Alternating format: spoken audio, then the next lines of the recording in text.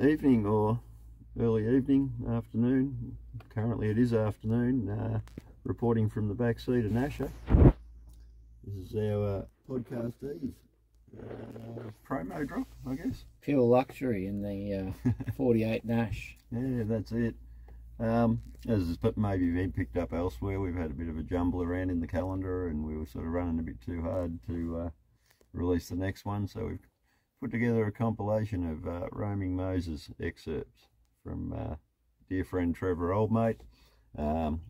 Sat down, had a chat with Hodgie, and also tacked on the end Johnny Irving, A1 Automotive in Ballarat. So a few interesting revelations in their car past. Hodgie's known this bloke since he stood on the bloody footpath in Drummond Street and tried to buy me 57 Chev off me, so that was a really good one to sit down and go through. Yeah, record breaker in length, 33 minutes. You'll probably hear that. It's okay. Yeah, no, that's all right. No, it was good. And we still, I think we could still get a whole lot more out of Hodgie if we took him into the studio one day and we sat down and had more of a chat, because, bloke that's been busy for so long, like, he starts rattling through numbers of hot rods he's had, how many cars he has now.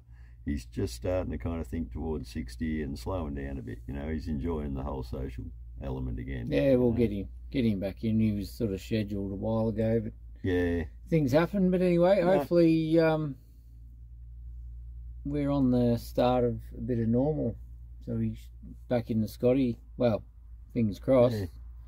Back in Scotty for next month's recording. Yeah, that's it. Otherwise, I might have to put a phone holder in this in the back seat of this Nash, mate. Sounds the studio's all right. Yeah, our sound quality's all right. Ayo, ayo, ayo, ayo. Yeah, that's all right. We can do it. Yeah, not much else to report. Just a bonus episode. Yep.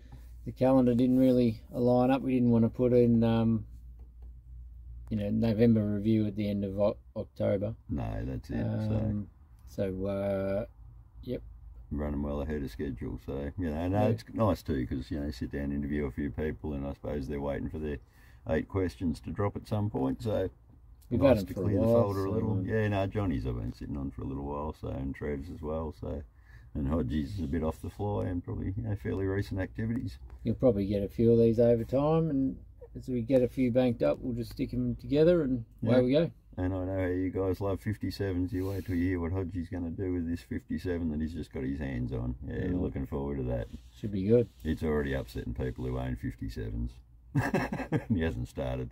So sounds like he's upsetting purists, is he? Yeah, well, but again, even the non-purist 57 owners can't see themselves doing what he's going to do to this car. So well, I haven't heard this. So, no, that's it. No, it's all off the fly for you. I said you're going to enjoy this one too, AO. So I'll be looking forward to hearing this one. Yeah, no, too easy. Okay, guys.